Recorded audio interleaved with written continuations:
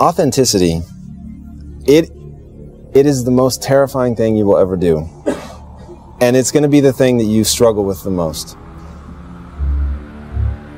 Because being accepted is awesome, right? Being admired is awesome. Being loved by your peers is awesome. The greatest joy in life is to be who you truly are. And the reason I think that really is the greatest joy in anyone's life is there's such a harmony when you're being you, right? You're not fighting your instincts or your impulses or the things that make you odd or awkward. They're also the things that make you unique and interesting. And it's such an amazing thing to know that in all of human history, there's never been someone just like you. And in that uniqueness, there's something wonderful. What you will be able to offer the world is fundamentally different because you're shaped by your environment as much as you're shaped by your genetics. You're shaped by your time period as much as you're shaped by your genetics and your environment. Like, all of these confluence of events come together to create something amazing. So all of those things that you think are wounds, are hurts, are things that have degraded you or chipped away at who you are, they're just the things that have made your voice more unique. They're the things that make you you. But it means, like, bring you to the table, right? When you have a view or a vision that's different, share it, believe it, trust it, voice it. And in that, the only warning I will give you is never be dogmatic. Never say foolish things like, well, that's me, you take it or leave it. Because that's somebody who doesn't have a goal. Or worse, they actually have a goal, and that goal is merely to plant a flag and say, this is who I am forever and ever, and fuck anybody who doesn't like it. That's an emotional suicide mission, right? Because it's not an effective way of getting what you want out of life. But if you can avoid dogma, if you can avoid your ideas calcifying, if you can say, this is me, and I'm always open to an even more interesting way of thinking or doing or going and doing experiences that change you. One thing I always tell people, books will change you, but only if you let them, right? I read a bunch of books and they changed my life. And I went from king of remedial jobs to running this company, right? The world of difference that is startling. Because I let those books change me. Other people have read those same books and their life looks exactly the same because they didn't open themselves up to being changed. So while you should cling fiercely to your individualism, you should love the things that are weird and unique and special about you, you should also always be looking for that opportunity to grow. So asking the right questions is so fundamental and so powerful. If you really want to find fulfillment in your life, ask the question, how was the worst day of my life the best thing that ever happened to me? The same events, whatever happened, happened. But now ask a different question. How was it the best thing that ever happened to me? When I was in my dark days, as I called them, back at our last company, it seemed like the worst thing that had ever happened to me.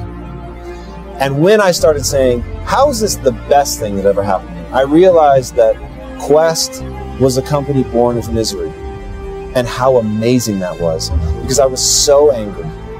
I was so frustrated.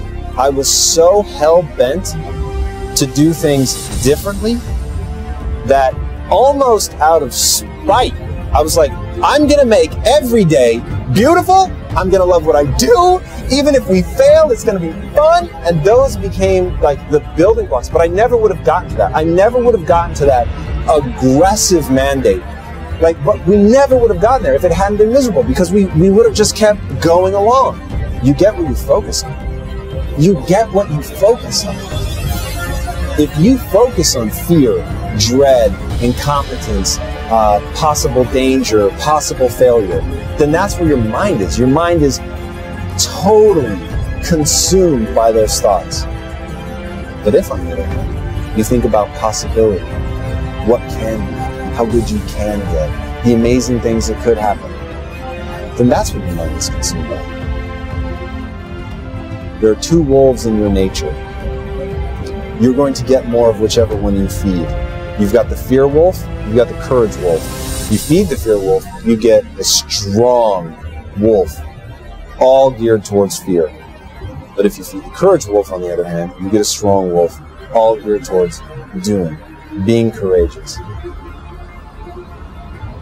The questions that you ask yourself will determine your life. We made, in a day, in Quest, what that company makes annually, by asking one different question. How can I bring value to my 1,000 true fans? So however successful this one was, it is dwarfed. Not only in emotional and spiritual joy, fulfillment, happiness, but just raw dollars. Once we stopped asking the question of profitability and we accepted that it had to ensue from other choices, then really exciting things happen, because that is acknowledging the human experience. That's acknowledging what you need to do to really connect with you. Let yourself be impacted. Let yourself be changed. Yeah? Let yourself be changed. Like, open up to really being impacted and saying, right here, right now, in this moment, I'm going to let this new piece of knowledge fundamentally impact my behaviors. And so in that moment, I realized that I had this decade of focusing on why. I needed to understand for myself why I do things. And in that why, it was so powerful for me. It moved me forward, and it gave me the energy that I needed to generate change in my life to really move forward. But why is the empty dream? How is the execution that makes the dream a reality?